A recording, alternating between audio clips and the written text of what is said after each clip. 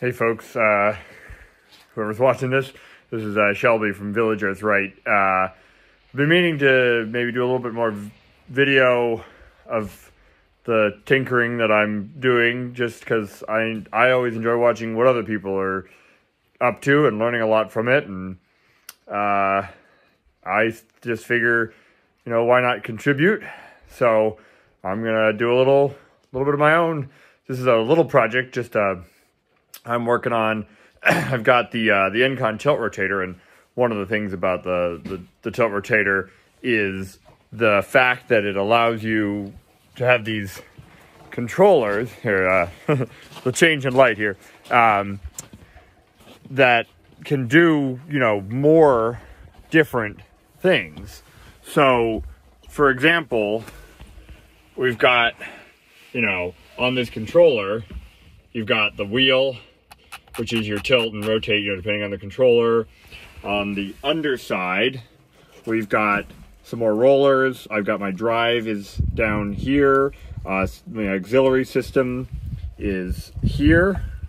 We've got some other, so these buttons are Engcon, they go into the computer. But on the top side here, you'll see these 4 buttons that wrap around the top. And those 4 buttons are just wires that are available. You'll see I'm starting to work already. We've got, just these loose wires coming off of the controller, and those just go straight into the plug, which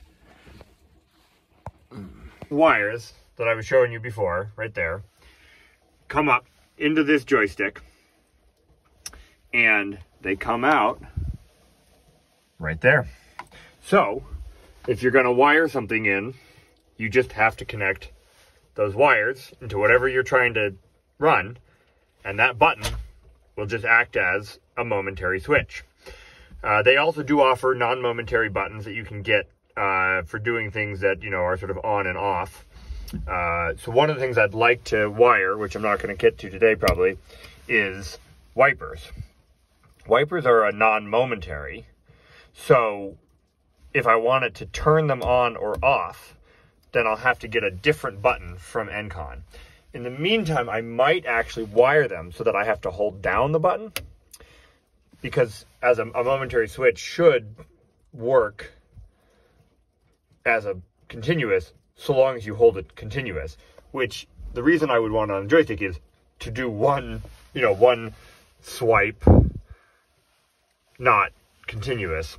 So that's this is the project I'm working on, and I'll try and sort of bring you along. Yeah, of course, one of the challenges with tinkering like this is gotta have the right tools. Hence why I've got the messy service truck. Well, these, I saw this one point. I was in Santa Fe. Was I in Santa Fe or? No, it was in Idaho.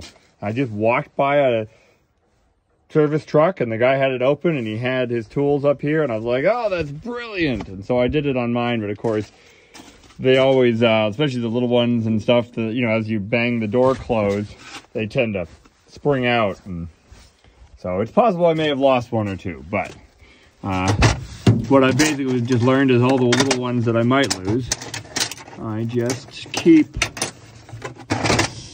loose in hopes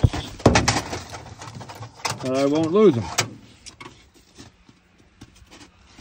Better video quality of that end. As I was, you'll notice that on that plug, there's only the white and black. This is the plug for that. I've traced it the other day. And it shouldn't be a problem if I just basically splice into the white and black. So that's what I'm going to do. So my solution, we'll see if it works, is that I just cut back a little bit of the heat shrink, which should give me some play on those wires. Well, of course, no job is really ever just one job. So in order to do this, I've decided that it'll be a lot easier if I remove the seat. So that is my current project right now, because I looked it up on YouTube and I didn't find anything about it. So here's a video of me attempting to figure out how to remove a seat on a Kubota excavator.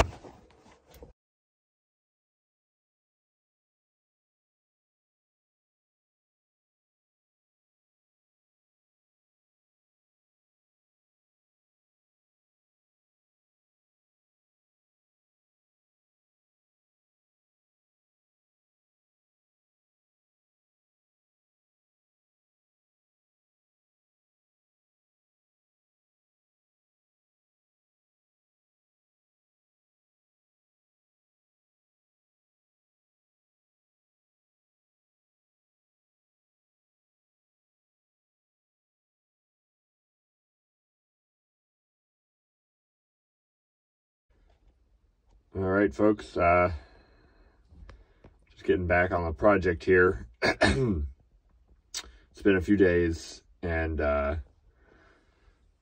did a little bit of messing around in the meantime on some nights, and took some more things apart.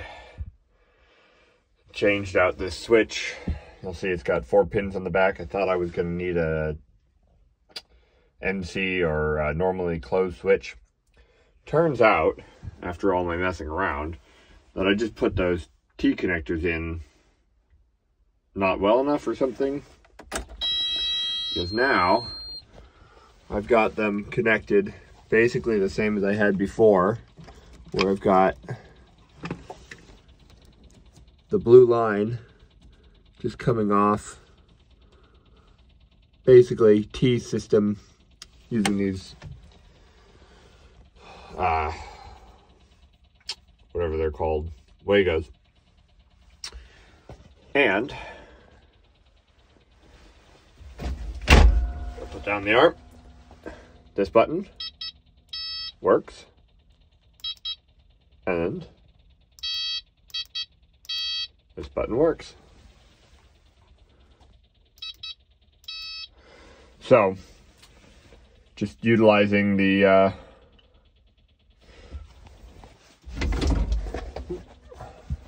on these auto plugs, these auto things, which is what the Engcon uses natively. Let me get the volts here. Volts 20.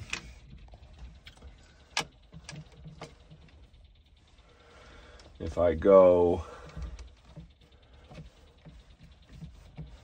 when I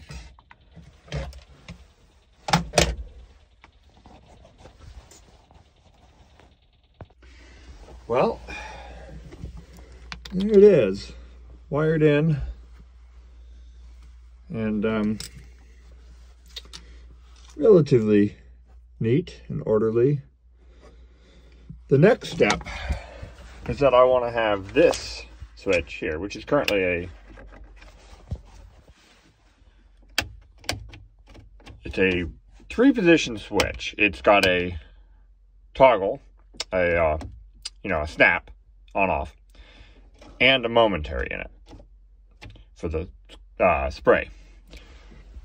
I just want from that to have one of these buttons, momentary, the wiper.